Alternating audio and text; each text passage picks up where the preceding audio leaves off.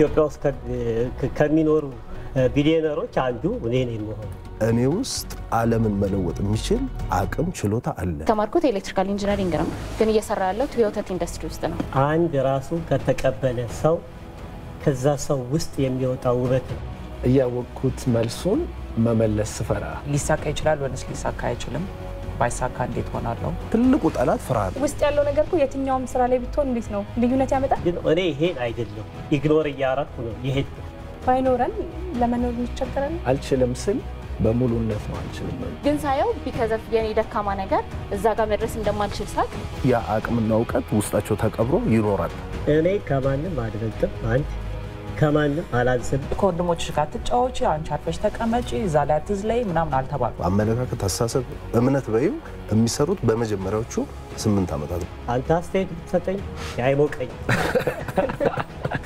አንቺም ደግሞ እንደዚህ ነው ብለሽ ብትሰጪኝ አይበርደኝ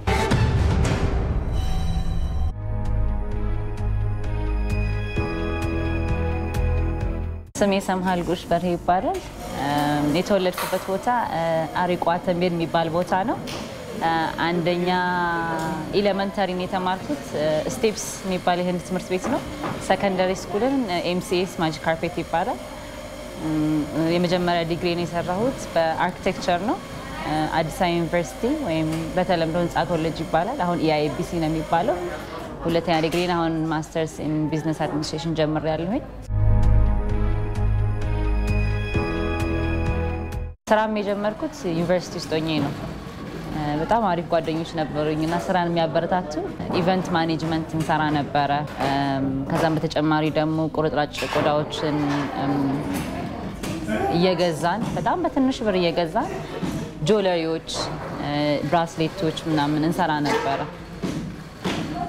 እና በልምድ እንደ ሆቢ ነበር መጀመሪያ የምንሰራው 300 ብር ነበረች መጀመሪያ ስናዋጣ እንዲሁም ትዝ ይለኛል 300 ብር ሁላ እኔና ጓደኞች አንድ ላይ አዋጥተን ምናምን ነገር ነበር እንትን ያልነው የጀመርነው ቀበቶን ሞክር ተባባልንና ቤት ውስጥ እናቴ ቤት ውስጥ ሆነን ቀበቶ መስራት ጀመር ከዛ ይሄን ቀበቶ መሸጥ ጀመር ከዛ በዛ ተጓዳኝ ሆነን ደግሞ ቦርሳ በእጅን ሰፋ ነበርና ቀን ክላስ ነን ወይ ሌክቸር ነን ወይ የሆነ ፕሮጀክት ምናስረክባለን ለሊት ቁጭ ብለን ምንሰፋበት ነበር ወይ በእጅ ምንሰራበት ጊዜ ነበር ወይ ኤግዚቢሽን ካለ እሱን ምናዘጋጅበት ጊዜ ነበርና የዛኔ ነው በቃ ኦኬ ቢዝነስ መሆን ይችላል ደርዘን ማስረከብ የሚባለው ነገር መጣ በተማርኩበት ፊልድ አርኪቴክቸር 2 አመት ሰርቻለሁ ከጥሩ አርኪቴክቸራል ቲም ጋር ነበር የምንሰራው ከዛን በኋላ ነው ኦኬ ሜቢ እኔ ፕሮጀክቶችን ቤት ውስጥ ልስራና ይሄ ሆቢ የነበረው እዛ ቢዝነስ የሆነውን ነገር የቀን ስራ እናርገው የሚለው ነገር የመጣው ኢሜል ላይ ትንሽ ፈጠን እላለሁኝና እንትኖች ጠየቁን ሳምፕል መስራት ትችያለሽ ወይ አሉ አዎ እችላለሁኝ ምን አይነት ነው ይሄን አይነት ቦርሳዎች እሺ ሞከርኩኝ ዲዛይኖችን አስተካከልን ምናምን እና በዲኤችኤል የመጀመሪያ ሳምፕላችንን ላክን ከዛ አይ ቲንክ ወደዱት ያዩትን እቃ ስለዚህ ትስስሩ እንዴት መጣ ሰው ልጅ መጀመሪያ የሰጠሽውን እቃ ከወደደው ለሚቀጥለው ሰው ሄዶ ይናገራል አይ ቲንክ እንደዛ ነው የመጣው ብዬ አምናለሁኝ እንዴት ቀጠለ ለሚለው ግን አንዴ ራስ ካመንሽበት የጀመርኩትን ነገር ሳምፕል አሳየን ኦኬ ይሄን ያህል አመርቺ እሱን አመርቺ አሳየን ኦኬ ይሄን ያህል እያለ ካፓሲቲ ያደገ ሄደ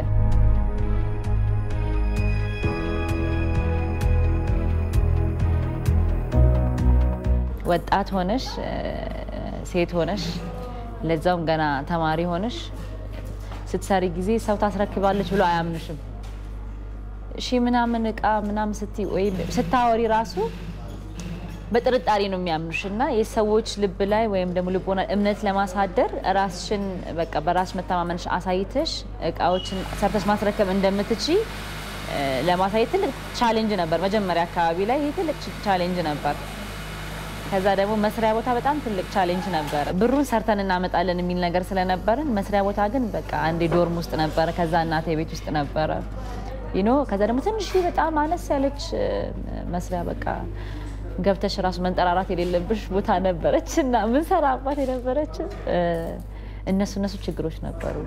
አንዳንዴ ደግሞ ትልልቅ ስራዎችን ለመቀበል ፋይናንሻሊ አቅም ያንስሻልና እሱን እስከምታካብች ደግሞ ወደ ኋላ ይዝሻል።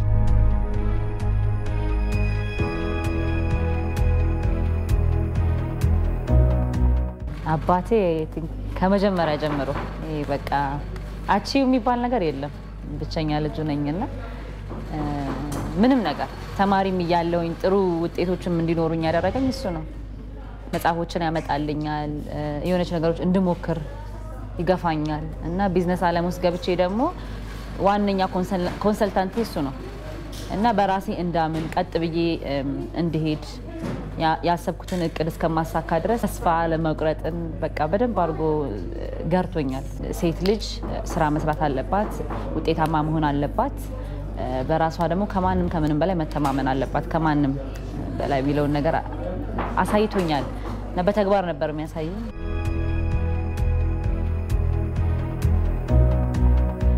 አሁን ካባና ዲዛይን ፒኤልሲ ይባላል ድርጅቱ 2017 ማርች ላይ ነው በአውሮፓና አቆጣጣሪ የተመሰረተው። ወይ መካከለኛ ወደሚባለው ትንሽ ተሻግረናል ወይም ደግሞ አድገናል። ጥሩ ካፓሲቲ ያለን የማምረት አቅም አለ። አንዳንዴ በሁለት ሺፍት እንሰራለን፣ አንዳንዴ በአንድ ሺፍት እንሰራለን። 34 ሰራተኞች አሉ። ከዚህ ውስጥ 80% ሴቶች ናቸው። ሴቶችን ስራ ላይ እናበረታታለን። ተቀጥሬ መስራት ከጀመርኩ 2 ዓመት ሆኖኛል። የምሰራውም ስፌት ላይ ነው። ከገባው ጀምሮ ብዙ ጥቅሞችን አግኝቻለሁ። ስራው ላይ ትሰራለች። ለስራ ያላት ጉጉት በጣም ጠንካራ ሴት ናት። እንደ ጓደኛ ተመክረናለች። የምንፈልገውን ነገር እንጠይቃታለን። በብዙ ነገር እንዳለቃ ሳይሆን እንደ ጓደኛ አሪፍ ሰው ናት። ደስ የምትል ቀለል ያለች ሰው እንዳየሻት በራስ መተማመኗን አደንቅላታለሁ። በጣም ጎበዝ ናት። አሁን እቃዎቻችንን የምናቀርበው እንደ ካባና ወደ የውጭ ገበያ ላይ ነው። ወደ አሜሪካ በደንብ እንልካለን። ወደ አውሮፓ ደግሞ ትንሽ በጥቂቱ እንልካለን። አፍሪካ ሀገሮችም አንዳንዴ ለኤግዚቢሽን እንወስዳቸዋለን። አሁን በሚቀጥለው ወር ደግሞ ሀገር ውስጥ እዚህ 4 ኪሎ ስላሴ አካባቢ ደግሞ ለሀገር ውስጥ ገበያ እንጀምራለን ማለት ነው። የውጭ ሲባል ሰው ይነሳሳል፣ የሀገር ውስጥ ሲባል መጠራጠር ይጀምራል እና አሁን በጣም ተሻሽለናል እኮ። የኢትዮጵያ ውጤቶች ላይ እንትን አንሰጥም ነበር፣ ይሄ ቫልዩ አንሰጥም ነበር።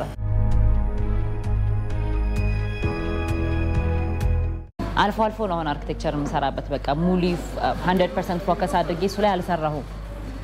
እንደ ፕሮጀክቶች ሲኖሩ ከቢሮ የተሰጡኝ የድሮ ቢሮ የነበርኩበት ሲሰጡኝ ወይም ደግሞ ክላይንቶች የተዋወቅኳቸው ክላይንቶች ሲመጡ ነው የምሰራው።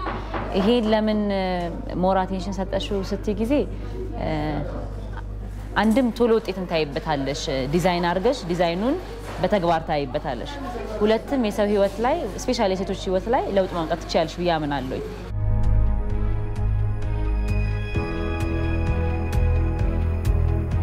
የጀመርነው ትንሽ የፋብሪካ ወደ ትልቅ ማምረቻ ኢንዱስትሪ ቀይሮ ከኢትዮጵያ ብቻ ሳይሆን እንደው ከዓለም ላይ ትንሽ ተወዳዳሪ ቢሆን ብራንዱ ደስ ይለኛል። ካባና እንደሚሆንም በጣም እርግጠኛ ነኝ። ጎን ለጎን ግን አሁን ያለውን ችግሮች እያየሁ ስለሆነ ስራ ላይ ሆኜ ማሰልጠኛ ቢኖረው ደስ ይለኛል። ኤክስፖርት ብቻ ሳይሆን ግብአቶችንም አሁን ኢምፖርት የምናደርጋቸው ግብአቶች አሉ። እነሱን ግብአቶች ማምረት ብችል ብዬ አስባለሁ። በተጓዳኝ ኮንስትራክሽን እና አርኪቴክቸር ላይ አንድ ነገር የራሴን አስተዋጽኦ ማድረግ ምኞቴ ነው። በራስ መተማመን ካለ ምንም ነገር ማለፍ ይቻላል ብዬ አምናለሁ። እኔ በራሴ በመተማመኔ አሁን ያለሁበት ደረጃ ላይ ደርሻለሁ፣ ከዚህም በላይ ደርሳለሁ። እና የሰው ልጅ ማናችን ስፔሻሊ ሴቶች ሆነን ወጣቶች ከሆነን ተስፋ ሳንቆርጥ የሄድንበትን መንገድ በራሳችን አምነን ብንቀጥልበት ረጅም መንገድ እንሄዳለን ብዬ አስባለሁ። አላማችንን ከማሳካት የሚያግደን ነገር ያለ አይመስለኝም።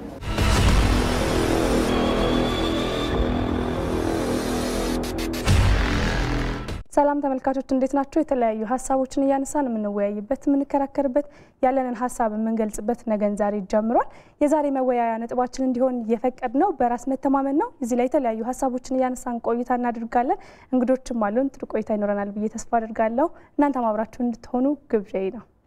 እንኳን ደህና መጣችሁ። እንኳን ደህና ቆየሽ። ያላችሁን ሀሳብ በርዕሳችን ላይ ልታካፍሉን እዚህ ድረስ ስለተገኛችሁ አመሰግናለሁ። በጣም አመሰግናለን። እንግዲህ መግቢያ ላይ እንደገለጽኩት የዛሬ መወያያ ነጥባችን በራስ መተማመን ይመለከታል። ለነገሩ በራስ መተማመን ምንድነው ከሚለው ትልቁ ወይም ደግሞ ጥቅል ሀሳብ ከመሄዳችን በፊት በራስ መተማመን እንዳላችሁ ያረጋግጣችሁ የትኛው ጊዜ ላይ ነው? ሀውቹ መጀመሪያ ከዩኒቨርሲቲ ትምህርት ጨርሼ ወደ ስራ ዓለም መግባት የጀመርኩበት ጊዜ ይመስለኛል።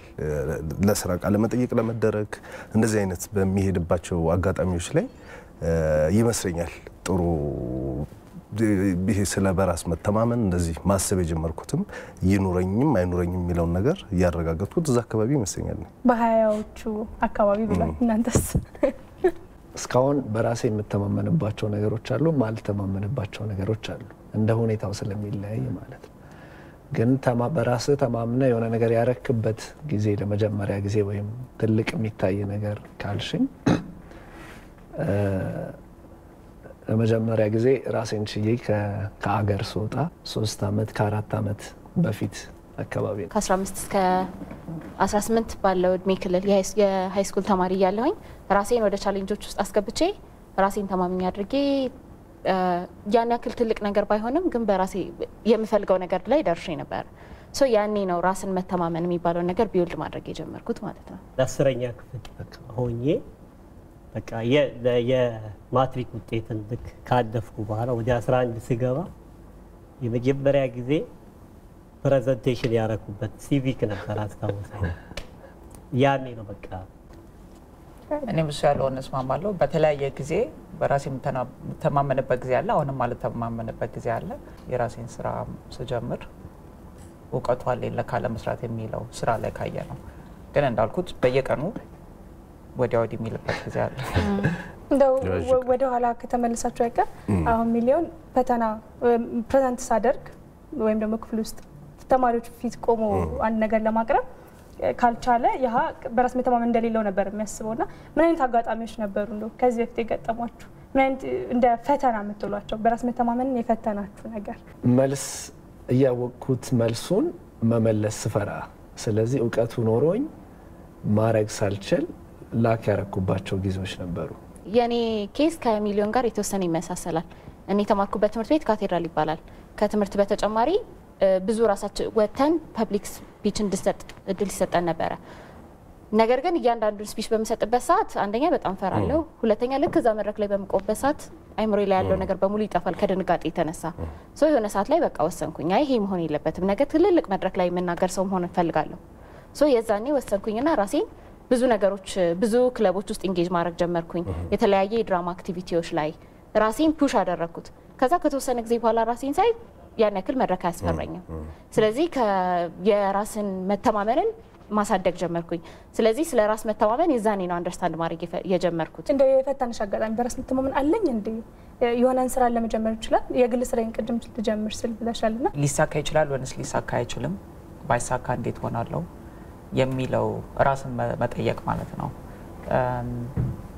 በደንብ እርግጠኛ ሆኜ ያንን ነገር ማላውቀው ከሆነ በራሴ ብዙ አልተማመንም። ማላውቀው ነገር ላይ ደፍሮ ለመግባት ብዙ ጊዜ ወደ ኋላ እሄዳለሁ። በራስ መተማመን እንዴት ትገልጹታላችሁ? ያኔ ከሚሊዮን የሚሊዮን ከሰው ለኔ ይለያያል። እንዴት ትገልጹታላችሁ? ራስ መተማመን የሚገልጸው አንድ ራሱ ከተቀበለ ሰው ከዛ ሰው ውስጥ የሚወጣ ውበት ነው። በሄደበት ቦታ ራሱ ይተማመናል፣ ያስታውቃል። በራስ መተማመን ማለት እችላለሁ ማለት ሳይሆን የሚችለውን ነገር ሰውየው በእርግጠኝነት እችላለሁ ማለት ያለ ትምክህት፣ የማይችለውን ነገር ደግሞ ያለ ሀፍረትና ያለ መሸማቀቅ አልችልም የማለት አቅም ነው። የአንድ ሰው ወንበር ላይ እንኳን ሲቀመጥ ያስታውቃል በራሱ የሚተማመንና የማይተማመን ሰው ከውስጥ የሚወጣ የተወሰነ እይታ አለው። ከዛ ውጭ ያው እውቀት ደግሞ ሲጨመርበት የበለጠ የዛን ሰው መተማመን እየጨመረለት መሄድ ይመስለኛል። ግን እንዳለው አልችልም ማለትም ራስን አውቆ ኮንፊደንስ ነው። እችላለሁ ማለት በዛው ራሳችንን ማመን ማለት ነው በራስ መተማመን ማለት እንደ የራስ መተማመን ብዙ ጊዜ አንድ ሲቹዌሽን ውስጥ ስንገባ የሚታይ ነገር ነው የሆነ ነገር ውስጥ ስንቀመጥ ይሄንን ነገር ማድረግ እችላለሁ ወይም አንችለውም ብለን ውስጣችን ይቀበላል ማለት ነው ግን ያ ከየት ነው የሚመጣው መጀመሪያ ራሳችንን የምናውቀው ወይ ደግሞ ሰው ሲነግረን ከነበረው እኛ ካለን አቅም ምናምን ውስጣችን የተቀረጸ ነገር አለ ከዛ ተነስተን ነው ይሄንን ማድረግ እንችላለን ወይም አንችልም የምንለው ያ በራሳችን መተማመን ላይ ኢፌክት አለው ራሳችንን ማወቃችን በግል በማህበረሰብ በትምህርት ቤት በስራ ወይም በተለያዩ ቦታዎች ላይ የሚመጡ ኃላፊነቶችን እወጣዋለሁ የሚል በራስ የሚኖር እርግጠኝነት በራስ የመተማመን ስሜት ማለት ነው ስለዚህ በስራ ሊሆን ይችላል በትምህርት ሊሆን ይችላል በማህበራዊ ግንኙነት ሊሆን ይችላል በጾታዊ በጓደኝነት እንደዚህ ሊሆን ይችላል የሆኑ ቻሌንጆች ውስጥ በመግባት ሂደት ውስጥ ሊሆን ይችላል ይሄንን ነገር መወጣት እችላለሁ የሚል በራሳችን እርግጠኛ የመሆን ስሜት ነው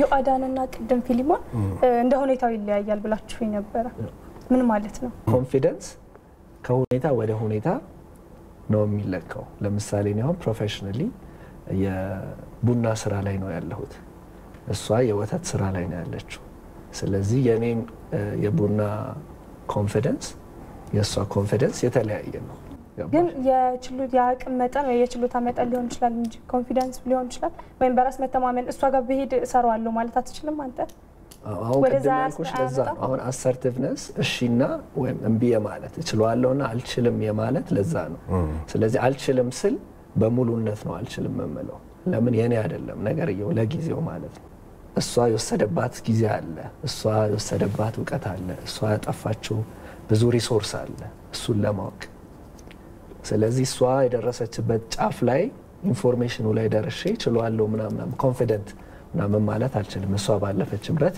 አለፌ ነው ከዛ አረጋዋለሁ ማለት ሚሊዮን አሁን በራስ መተማመን ማለት ውስጥ ያለ ነገር ወደ ውጭ ሻይን ሊያደርግ የሚችል ነገር ነው ስለዚህ ውስጥ ያለው ነገር እኮ የትኛውም ስራ ላይ ብትሆን እንዴት ነው ልዩነት ያመጣል ለማንኛውም ተወያዮቹ ሀሳብ ውስጥበትን እንዳልተቀለለ ከመስራት አንጻር መማር ይጠይቀኛል እሱ ሌላ ሂደት ግን ስቤቱ ግን የትኛው ቦታ ለምሳሌ ያው ድራማ ሰርቻ ቃል እዛው በጣም 3000 ብላ ከ3000 በላይ ሰው ባለበት እንትን ላይ የመጀመሪያ ነው ግን ምንድነው ትሬኒንግ አረኩኝ ወጣው የመጀመሪያው ነገር የሚቀድም የትኛው ነው እችላለሁ የምትለው ስሜት የትም ብሄድ ራስ መተማመን ስሜት የትም አይቀየርም በእኔ በስራ ዘርፍ ላይ የትም ቦታ ብታቀርቡኝ ከማንም ሰው ጋር ቁጭ ብዬ ተከራክሬ ራሴን መግለጽ እችላለሁ ትምህርቱም ኖሮኝ ግን በጣም ማላቀው መድረክ ላይ ብታስቀምጪኝ ሰብሰብናለሁ ማለትም ቢመስለኝም ብዬ እነሱ ከኔ በለጠ ስለሚያቆየ ማላወራበት መድረክ ላይ ልቀርብ እችላለሁ ስለዚህ ለዚህ አሁን ያኔ ምንድነው እዛ ያኛው የተነሳው ንግግር ላይ በቂ ዕውቀቱ ስለሌለኝ በራሴ ብተማመንም አፍ አውጥቼ አላወራውም በደንብ ማቀው ቶፒክ ላይ ግን አንድ ቦታ ብታስቀምጪኝ መከራከር እችላለሁ ማለት ነው ሶ ለኔ ከሲቹዌሽን ይለያያል ስል እዛ ላይ ነው እና ሁለት ሀሳብ ነው ሚሊዮን ሁሌም ያለ ነገር ነው ባንማረውም አንድን ትምህርት ተምረን መድረስ የምንችለው ነገር ነው የሚል ሀሳብ አንስቷል በትንሹም በተመሳሳይ የአዳና ፊሊሞን ደግሞ ከቦታ ቦታ ሊለያይ የሚችል ከሁኔታ መለየት የሚችል ነገር ነው አንድ ሰው በአንድ ጉዳይ ላይ በራስ የመተማመን ስሜት ሊኖረው ይችላል በሌላ ጉዳይ ላይ ደግሞ ላይኖረው ይችላል ዕውቀት ብቃት አቅም ልምድ በሰራበት በኖረበት ጉዳይ ላይ በራስ የመተማመን ስሜት ሊኖረው ይችላል ባልሰራበት ዕውቀት በሌለው ጊዜ ብዙ ጊዜ ባላጠፋበት አጋጣሚዎች ላይ ደግሞ በራስ የመተማመን ስሜት ላይኖረው ይችላል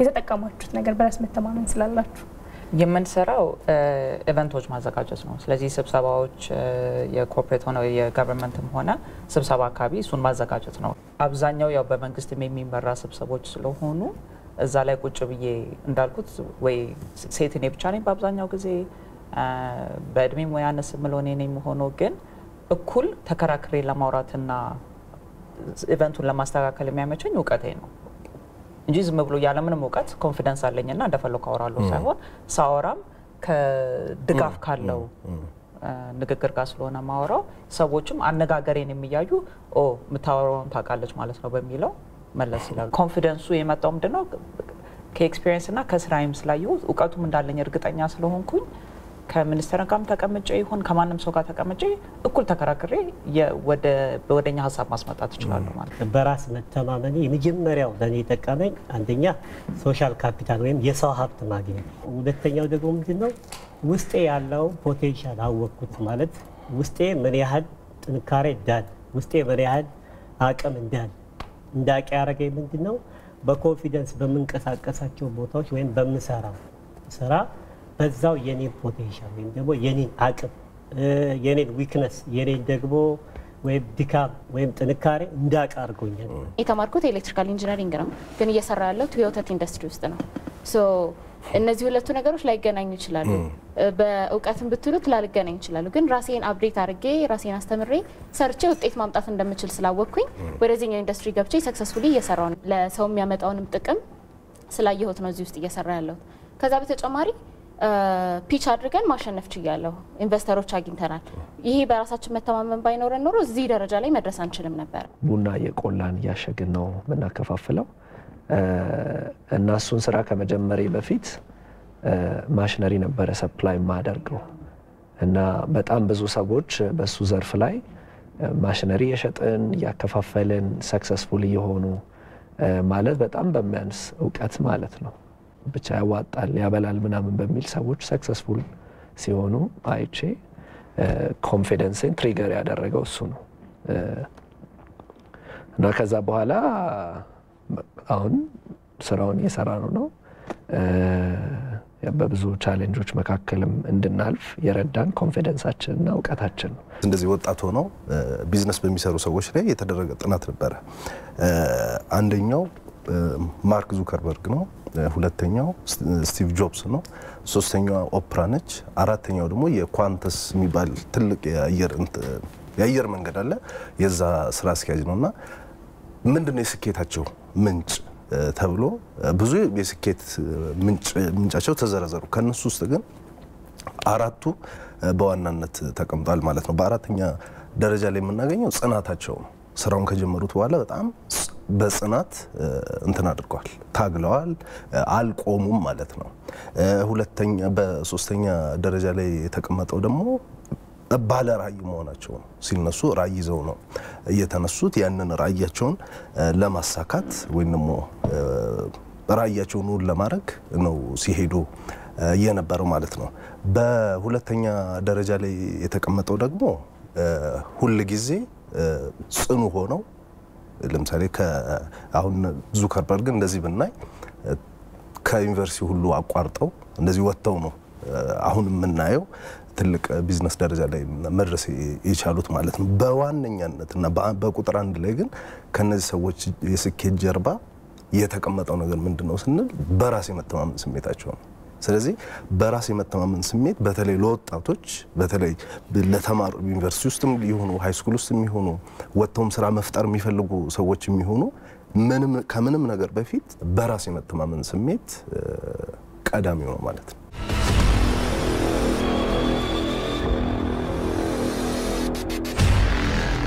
እናንተ እንደው በራስ መተማመን ስላላችሁ የተጠቀማችሁትን ነገራችሁ። ባይኖረን ለመኖር እንቸገራለን። እኔ እንደማስበው ሰው ስንሆን የምናስባቸው ሀሳቦች አሉ። እኔ እንዲህ መሆን እችላለሁ ብዬ ማስባቸው ሁላችንም እንሄድበታለን። አሁን ለምሳሌ እኔ የአሜሪካ ፕሬዝዳንት ሆናለሁ ብዬ አላስብም። ሰልፍ ኮንፊደንስ ስለሌለኝ ሳይሆን አይምሮዬ ላይ የተቀረጸ ነገር ስላለ ነው። ግን ኦባማ ማድረግ ይችላል፣ ጥቁር ሆኖ መሆን ይችላል አይደለ? ሶ እኛ የምናስቀምጠው ግብ አለ ህይወታችን ላይ ይሄንን መሆን እንችላለሁ የምንለው። ያንን ነገር ለማድረግ ሰልፍ ኮንፊደንስ ከሌለኝ ለምሳሌ የኢትዮጵያ ፕሬዝዳንት መሆን ባስብ ግን እኔ በራሴ ላይ ማልተማመን ከሆነ አልሆንም ማለት ነው። ህይወት እዚህ ምድር ላይ ደግሞ ስንኖር በጣም ትልቁ ነገር ሳቲስፋይድ መሆን መቻላችን ነው በሰራነው ስራ በመናደርገው ነገር። አለበለዚያ እኔ የአሜሪካ ፕሬዝዳንትም የኢትዮጵያ ፕሬዝዳንትም ሆኜ ደስተኛ ካልሆንኩኝ ምንም ፖይንትለስ ነው የኖርኩት ኑሮ ማለት ነው። አት ኤንድ ኦፍ ዘ ዴይ መጨረሻ ህይወቴ መጨረሻ ላይ ሲዞር ሳየው ደስተኛ ያሰብኩትን ካላሳካሁኝ ምንም ፖይንት የለውም የኖርኩት ኑሮ። ምንም ያክል ትልቅ ሰው ብሆን ከህይወታችን መጨረሻ ነው ሆነ የነገርኳችሁ። ወደፊት መጥቼ ደግሞ ወደፊት እንደዚህ መሆን ፈልጋለሁ ብዬ ባስቀምጥ ግን ሳየው ቢካዝ ኦፍ የኔ ደካማ ነገር እዛ ጋር መድረስ እንደማልችል ሳቅ ከዚህ የበለጠ የሚያሳዝን ነገር የለም። እኔ እዚህ ጋር መድረስ ችል ነበረ ግን ባሉ ደካማ ጎን እዚህ ጋር ነኝ ያለሁት እኮ እዛ ጋር መድረስ እንደምችል ስላላወቅኩኝ እዚህ ጋር በሰላም ኖር ያለው ልል እችላለሁ።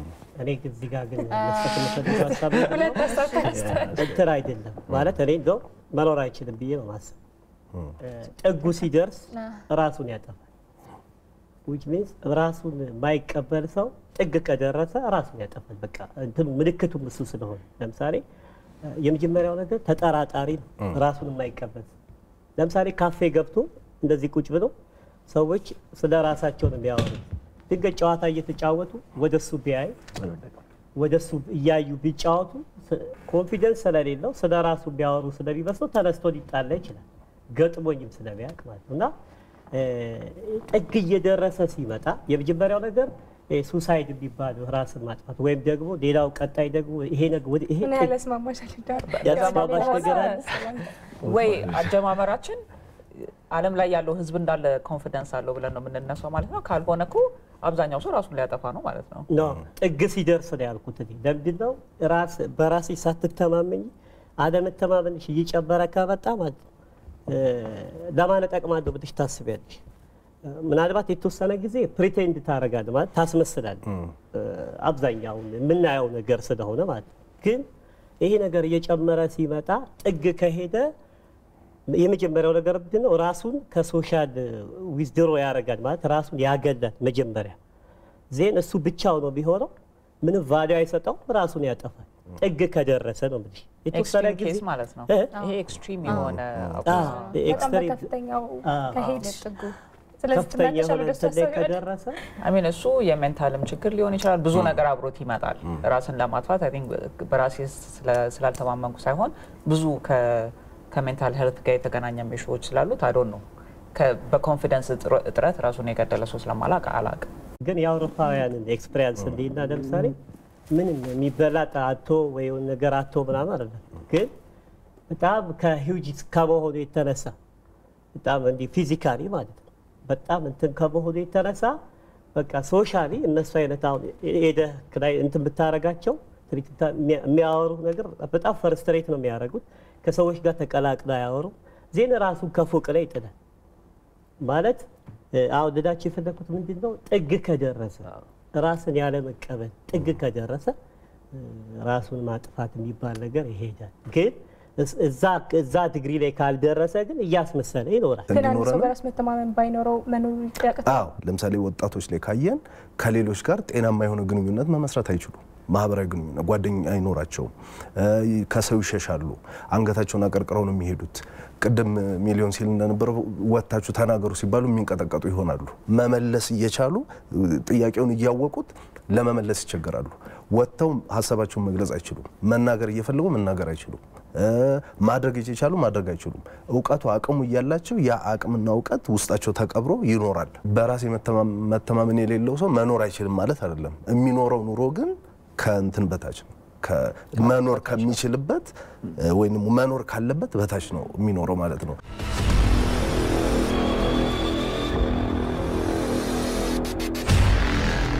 በራሳቸው የሚተማመኑ ወጣቶችስ እንዴት ነው የምንገልጻቸው ካልን አንደኛ ራሳቸውን ያከብራሉ፣ ራሳቸውን ይቀበላሉ። በተፈጥሯቸው ባላቸው ነገር ባላቸው ሁኔታ ራሳቸውን ተቀብለው ነው የሚኖሩት።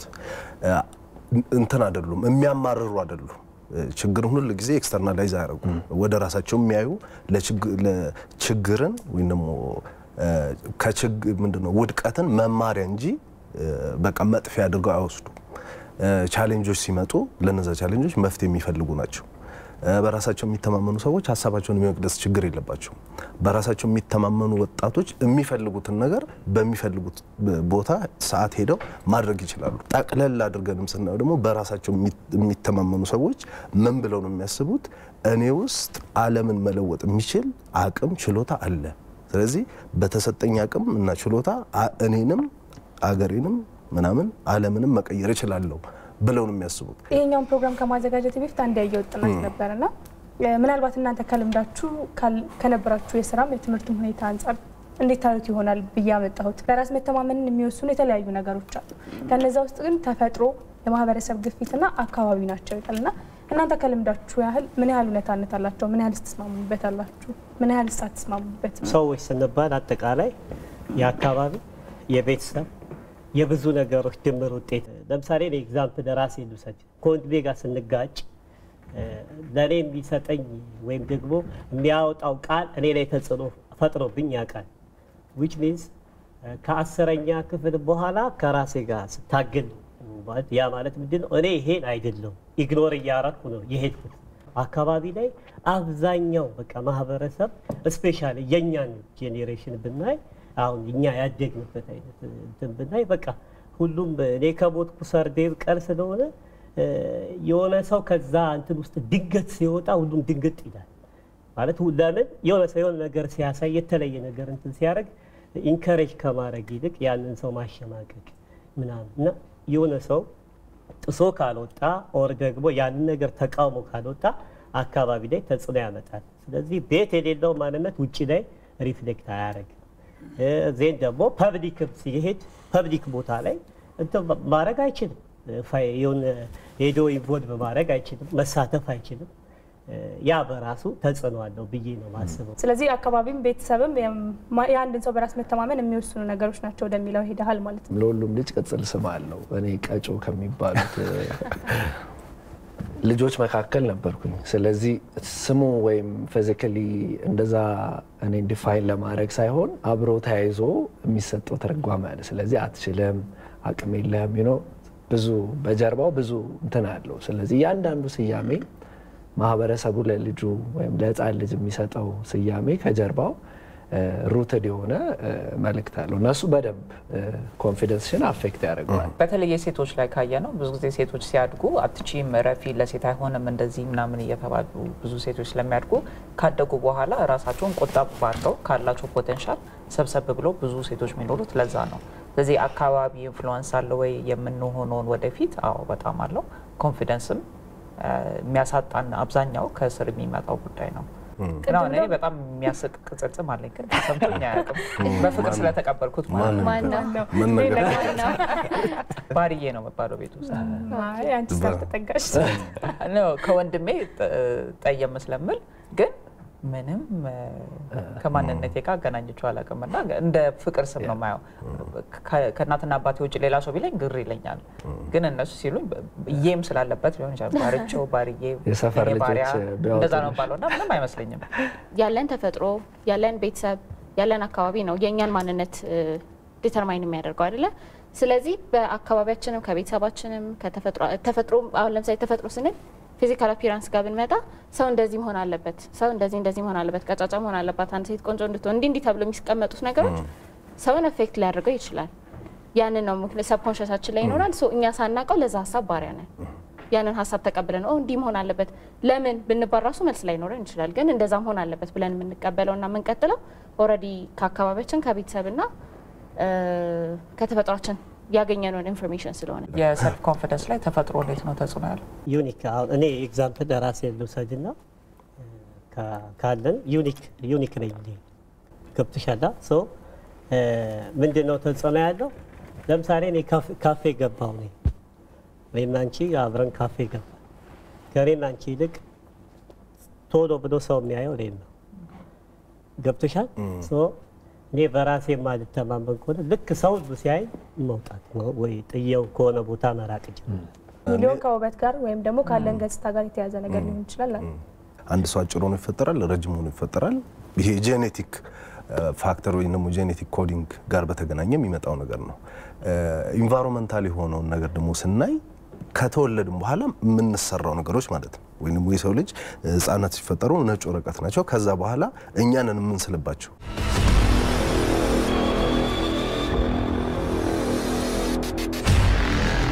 አትሽም ተብዬ አላውቅም ቅድም ብለሽ ነበርና እንደው ማን ነበረ ባንቺ ህይወት ውስጥ ትልቁን ድርሻ ወሰደው በራስ መተማመን እንዲኖርሽ? ራሴን እንደ ሴት ሆኖ ሳይሆን በቃ ልጅ ነበርኩኝ ከወንዶች ጋር ስላፋ ስደባደብ ኳስ ስጫወት ጠጠር ስመታ ብይስም ላይክ ከወንድሞችሽ ጋር ትጫወቺ አንቺ አርፈሽ ተቀመጪ እዛ ላይ አትዝለይ ምናምን አልተባልኩም።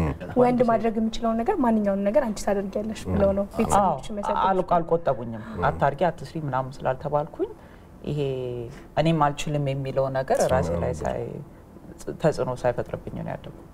ሚሊያ በአንተስ ህይወት ውስጥ እንደው ከፍተኛውን ድርሻ የወሰደው ሰው ማን ነው በራስ መተማመንህን እንድታዳብር? የመጀመሪያው ራሴ ነው። እኔ ኮምፓሽን የሚባል ኢንተርናሽናል የእርዳታ የልማት ድርጅት አለ። እዛ ነው ያደግኩት እስከ 11ኛ ክፍል ድረስ። እዛ ውስጥ ብዙ ማገኛቸው ትሬኒንጎች ምናምን አሉ።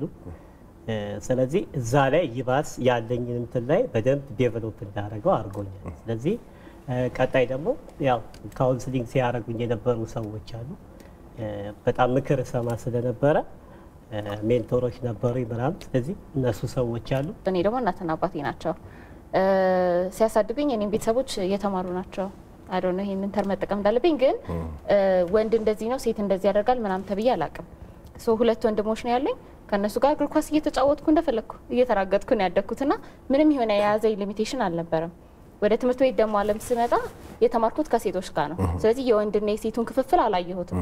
በቃ ልክ እንደማንም ሰው ተምሬ አደግኩኝ። ሶ አሳም ፖይንት ራሴን ኢምፓወር አድርጌ ኢምፓወር ሆኜ አየሁት ማለት ነው። ሲንግል እናት ነበረች ብቻዋን ያሳደገችን እና ያው መልካም ምኞቷን ምክሯ ሁሌ ነበረ ኤቭሪዴ ማለት በራስ መተማመን ይሄን ስንታመጣው እሱ አንደኛው ነው። ማረሳው ሮተድ ነው እሱ። 4 ይሆናሉ ሰዎች የህይወቴ መንገድ ላይ ያጋጠሙኝ ማለት ነው እና በደንብ ፖዚቲቭ ነገር አንተ ፖቴንሻል አለ፣ ስኪል አለ፣ ትልቅ ቦታ ትደርሳለህ እያሉ ታይም የሰጡኝ ታላላቆች። የሰው ልጅ ማንነት የሰው ልጅ ባህሪ በራስ መተማመን በዩ ውጤታማነት በዩ ምንም በዩ አመለካከት፣ አስተሳሰብ፣ እምነት በዩ የሚሰሩት በመጀመሪያዎቹ 8 ዓመታት ነው። የመጀመሪያዎቹ 4 ዓመታት ደግሞ ከሁሉም በላይ የራሳቸው ተጽዕኖ አላቸው። በእነዚህ ሂደት ውስጥ ወላጆች ትልቅ ቦታ አላቸው። መምህራንም እንግዲህ ሁላችንም አሁን መምህሮቻችን ጥሩ ብንባል ሁላችን ውስጥም ተጽዕኖ ያደረጉብን መምህራን ይኖራሉ።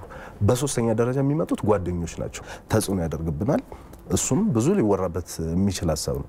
በአራተኛ ደረጃ የሚመጡት ደግሞ አካባቢ ነው፣ ማህበረሰብ ነው። እንግዲህ ቀደም ባለው ጊዜ ልጆች ሲያድጉ ቤተሰብ ወላጅ ብቻ አይደለም የሚያሳድገው፣ ማህበረሰብም አብሮ ያለው ጥፋት ሲያጠፉ ያልሆነ ነገር ሲያደርጉ ልጆች ይከላከል ይቆጣጠር ነበረ። እነሱ ነገሮች አሁን አሉ ወይ?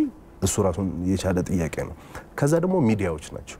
ስለዚህ የምናወራቸው ነገሮች ድራማ ብለን የሆነ ነገር ብለን መዝናኛ ብለን የምናቀርባቸው ነገሮች የህፃናትን አስተሳሰብ የህፃናትን የወደፊት ነገር እሳቤያቸውን አመለካከታቸውን በምን ደረጃ ተጽዕኖ ያደርጋል የሚለውም ነገር ታሳቢ መሆን መቻል አለበት።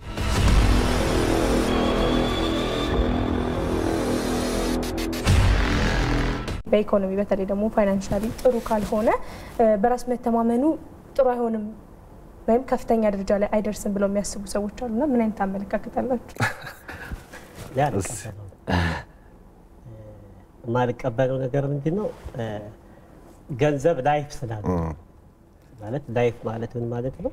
አንድን ሰው ሲኖር የሚያስፈልገው ነገር ነው ገንዘብ። ገብቷችኋል? እንጂ አፍተር ኦል ግን በህይወት ኤግዚስት ለማድረግ አንድ ሰው መጀመሪያ የሚያስፈልገው ብዬ የማስበው በራስ መተማመን እንዴ። በራስ ለምሳሌ እኔ ልንገራቸው። አሁን እኔ ከልብስ ጀምሮ ከቤት ጨርሼ ነው የምወጣው። አንተ አስተያየት ብትሰጠኝ አይሞቀኝም፣ አንቺም ደግሞ እንደዚህ ነው ምናምን ብለሽ ብትሰጪኝ አይበርደኝም። ምክንያቱም ከቤት ጨርሼ ስለምወጣ ዶንኬር ምክንያቱም እኔ ወድጄዋለሁ። ጥሩ ቢለብስ አለ ወይ ደግሞ ጥሩ የሆነ ነገር በጣም በቃ ስታየው ደስተኛ የሚመስል ኮንፊደንስ ያለው የሚመስል ምናምን ታያለህ። አፍተር ኦል ደግሞ ኮቱ እንደዚህ ያለ በትክክል ማለት ሀብት አጥቶ አይደለም የሆነ ነገር አጥቶ አይደለም ምናምን፣ ግን ለራሱ ያለው ቫልዩ ገንዘብ ያንን ነገር ሊሰጠው እንደማይችል ያኔ ነው የምታውቀው። ውስጥ ነው የሚጀምረው ብዬ ነው። አንድ ሰው ውስጡ እንትን ካላለ ፋይናንሻል ከፍ ማለቱ ዝቅ ማለቱ ከራስ መተማመን ጋር እንትን ያደርገዋል የሚባለው እዛም አይደርስም የሚባለው ነገር ውሸት ነው። እኔ ከተወሰነው ጊዜያቶች በኋላ ኢትዮጵያ ውስጥ ከሚኖሩ ቢሊዮነሮች አንዱ እኔ ነኝ የምሆነው። ከከፋችሁ ምንም ስለዚህ ደርሳለሁ።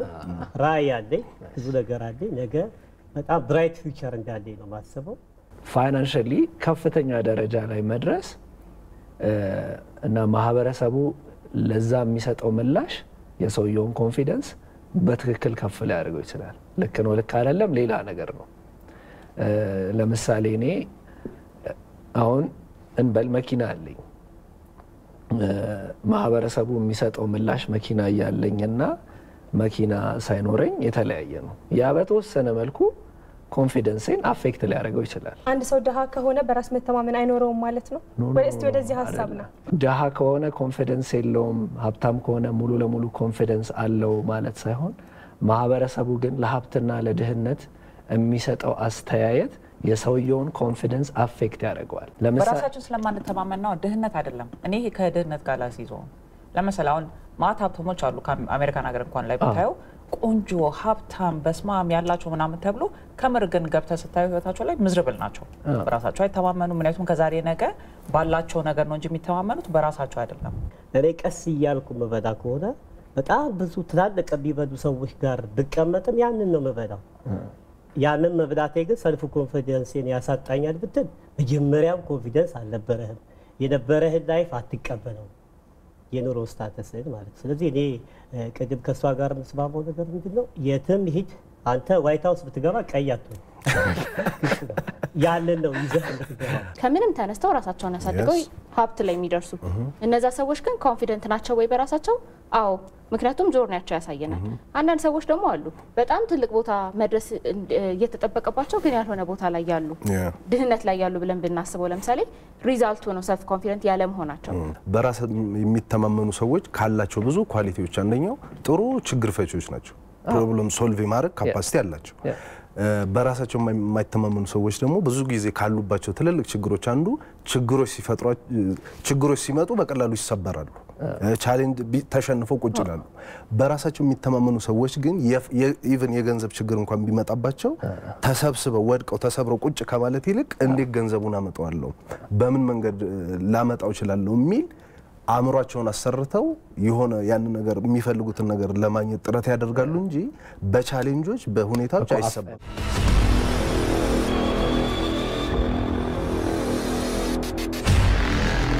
በራስ መተማመን ዝቅተኛ ይሆናል፣ ከፍተኛም ይሆናል። ዝቅተኛ ሲሆን አሁን እንዳልናቸው እንደገለጽናቸው ብዙ አይነት መገለጫዎች አሉት። ሲበዛም ችግር አለው የሚል ነገር አነበብኩ አንድ ጥናት ላይ። ግን እንደው በራስ መተማመን ቢበዛ ችግር ያመጣል ቢያንስ እሻው፣ ግን ሲበዛ ግን ምን አይነት ችግር ሊያመጣ ይችላል? በራስ መተማመኑ በዝቶ የተለያየ ችግር ያጋጠመው ሰው የምታውቁት ካለ? በጣም ኦቨር ኮንፊደንስ የሆነ ሰው ይታወቃል። በቃ ከህብረተሰቡ ወጣ ያለ እንትን ነው ቢያረገው፣ ሾው ነው ቢሰራው፣ በጣም ኦቨር አክት ያደርጋል። እንትን ሲከር ይሄ አቴንሽን ሲከር የሚባለው በጣም አቴንሽን ይፈልጋል። አካሄዱ ደግሞ መሬት እንትን ላይ ነው ይችላል ስፕሪንግ እንትን ያረገኝ በጣም ከፍ እያለ ያ ደግሞ ከሶሳይቲ ጋር ያገለዋል። ሌላው ደግሞ ስራ ላይ ከገባ ለሱ ከሱ ውጪ ሌላ ሰው ፐርፌክት አይደለም። አንተ ከኔ በላይ ታውቃለህ እንዴ ነው የሚልህ። በራስ መተማመን አይደለም። ኦቨር ሲሆን ችግሩ ይሄ ነው። አሁን ችግሩን እያሳየኋችሁ ነው። ኦቨር ሲመጣ ከሶሳይቲ ጋር እንዳትኖር ያደርጋል። የትኛውም ነገር ኦቨር ሲሆን ትክክል አይደለም። ለኦቨር ኮንፊደንት መሆን ጥሩ ነው፣ ግን ቅድም ስናነሳ እንደነበረው እውቀት ያስፈልጋል። ለሰዎች የሆነ ነገር ማድረግ ይችላሉ፣ ማድረግ እንደሚችሉ ያውቃሉ።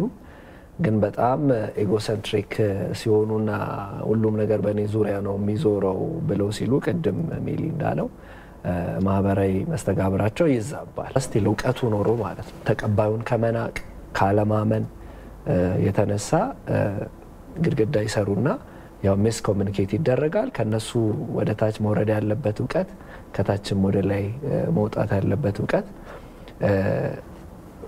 አሮን በመናናቀም በእኔ ብቻ ነኝም በማለት ምክንያት ብሎክ ይደረጋል። በጣም እጅግ የተገነነ በራስ የመተማመን ስሜት ያላቸው ሰዎች ራሳቸውንና ሪያሊቲውን መሬት ላይ ያለውን ነገር ካለመረዳት ነው። ምን ማድረግ እንደሚችሉና ምን ማድረግ እንደማይችሉ ካለማወቅ ነው የሚመጣው ማለት ነው።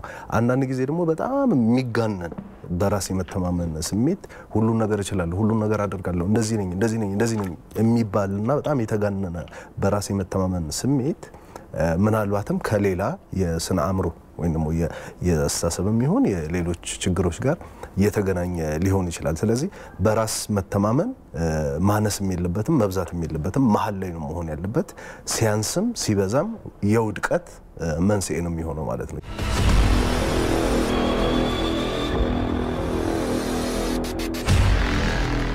አንድ ሰው የራስ መተማመኑ ሲወርድ ምን ቢደረግ ወደ መሻሻል ይሸጋገራል? ሁላችንም ሴቶች ነን ቢሮ ውስጥ እና በጣም ጎበዞች ልጆች ናቸው። ግን ስብሰባ ላይ ወይ ምናምን ስንሄድ ድምጻቸው በጭራሽ አይሰማም። ሌሎቹም ይላቸው ሲሏቸውም እንደ መቀበል ነገር ያደርጓቸዋልና ቢሮ ውስጥ ግን ሁልጊዜ ለምን አታወሪም? እነሱ እኮ ካንቺ የበለጠ አያውቁም። ለውጡ ምንድነው? እነሱ ያወራሉ፣ አንቺ አታወሪም። ስለዚህ እገፋቸዋለሁ። አውሪ፣ ተከራከሪ፣ ራስሽን አሰሚ ምናምንና ከ2 ከ3 አመት በኋላ ሌላ ሰው ሆኖ ነው ማገኛቸው። እንደው እድሉ ተገኝቶ አካባቢያቸው ያለውን ሰው የሚያበረታታቸውና ውስጣቸውን ያለውን የሚያወጣላቸው ሰው አካባቢያቸው ቢኖር ማንም ሰው መለወጥ ይችላል ብዬ ነው ያምናለሁ። ምክንያቱም ከምር ደግሞ ስላየሁት ነው። እኔ ማን ነኝ፣ ምን እችላለሁ፣ ምን አልችልም ብዬ ማወቅ አለብኝ። አንዳንድ ነገሮች የማንለውጣቸው ነገር አለ፣ የተፈጥሮ ነገር የማይለወጡ ነገሮች አሉ። ሶ እንደዚህ አይነት ነገሮች ከሆኑ ወደ ሰልፍ አክሴፕታንስ ወይም ራሳችን ወደ መቀበል መሄድ አለብን። አንዳንድ ችግሮቻችን ደግሞ በስራ የሚለወጡ ናቸው። እኔ ከማንም አልበልጥም፣ አንድ ከማንም አላንስም የሚል ነገር መኖር አለበት። ከዛ የትም ቢገባ አይቸገርም። ያንን ያቆመውን አክቲቪቲ አያቆመው ቢቀጥለዋል። ሌላው ደግሞ ደካማና ጠንካራ ጎኑን ለይቶ ማወቅ አለበት። ያውን የራሴን አውቄያለሁ። ሶ በደካማ ጎኔ ያንን ነገር ለመስራት ከዛ አንፃር የሚጠቅሙኝን ሰዎች ሜቢ ጓደኛ ሊቀየር ይችላል፣ ኢንቫይሮንመንት ሊቀየር ይችላል። ያንን ነገር እንዳላደርግ የሚያደርጉኝን ነገሮች እንዳለ የአቅጣጫ ለውጥ ነው ማለት ነው። ስለዚህ ያንን አደርጋለሁ። ከዛ በኋላ ደግሞ በጠንካራ ጎኔ ላይ ደግሞ አንድ ደግሞ ላይ ለሁሉ መናገር የምፈልገው ምንድነው ሰው ራሱን ኢንከሬጅ ማድረግ አለበት ብዬ ነው ማለት ነው። በቃ አይዞ በርታ፣ እንዲህ ትሆናለህ፣ ትችላለህ፣ ቆንጆ ነህ ብሎ ለራሱ ይሄ መስጠት አለበት፣ መናገር አለ። ሰዎች በራስ እንዳይተማመኑ የሚያደርጋቸውና የሰው ልጅ ትልቁ ጠላት ፍርሃት ነው። ስለምንፈራ ነው በራሳችን ማንተማመነው። ስለዚህ ፍርሃትን ደግሞ ማሸነፍ የምንችለው በመፍራት ሳይሆን በመጋፈጥ ነው። በራሳቸው የሚተማመኑ ሰዎች ትኩረት የሚያደርጉት ድክመታቸው ላይ አይደለም፣ ጥንካሬያቸው ላይ ነው። በራሳቸው የማይተማመኑ ሰዎች ደግሞ ብዙ ጊዜ ትኩረት የሚያደርጉት ጥንካሬያቸው ላይ ሳይሆን ድክመታቸው ላይ ነው።